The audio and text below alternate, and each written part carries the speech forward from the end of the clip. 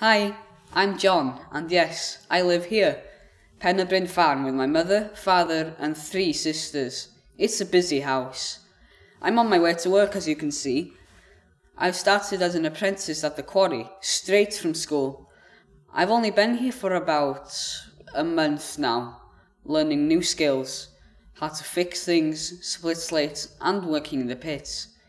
It's not easy work, I'll tell you that. It's hard work, it's dirty work, and quite dangerous sometimes.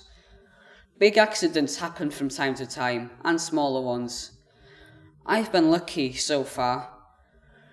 Even though it's hard work, it was either here or farming for me, living around this area.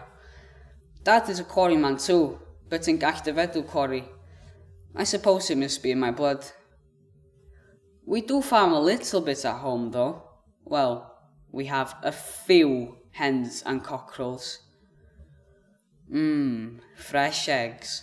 There's nothing better with toast and thick salty butter, is there? All in all, we have 16 hens and 8 cockerels. Would you like to know how we got to have so many?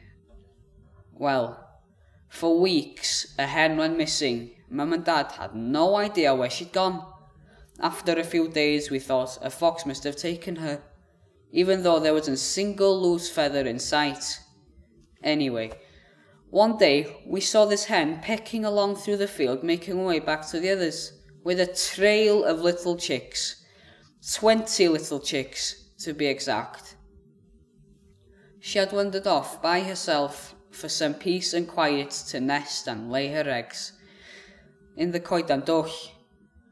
It's a tree over there with a big hole in the trunk, a hole big enough to nurture her little chicks. So, that's the story of how we became one of the biggest chicken farms in the area. I'm just kidding. But the garden is quite full now, I must say.